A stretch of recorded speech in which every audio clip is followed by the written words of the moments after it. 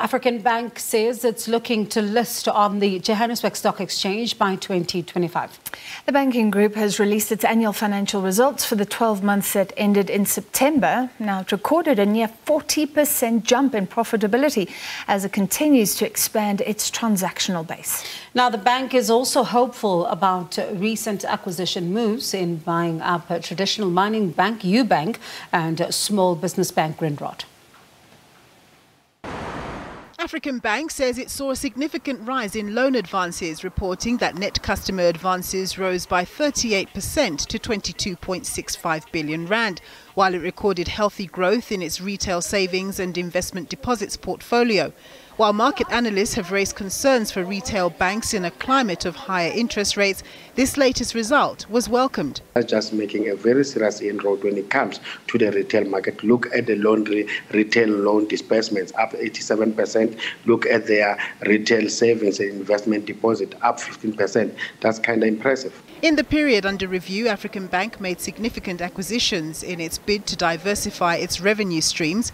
It believes it can multiply the value in Ubank, a traditionally mining sector bank that it acquired, as well as the Grindrod Bank, which largely caters for entrepreneurs, a market the bank says remains highly underserved. Grindrod is a successful commercial bank and business banking, largely in KZN and Gauteng. We want to give them wings and support them with a much stronger balance sheet to grow in the customer base they have currently.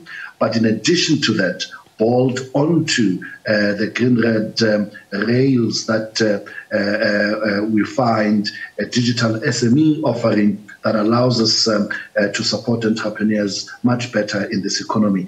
African Bank, which resumed full operations in 2016 following being placed under curatorship in 2014, says it will be undertaking processes to empower its current staff and stakeholders as early as next year. We aim to have a pre-listing sometime in 2023, hopefully by the end of the first half 2023, which would allow for all of our colleagues to be early takers of shareholding at African Bank, and also those strategic and stakeholder partners that are integral to our ability to implement our strategy.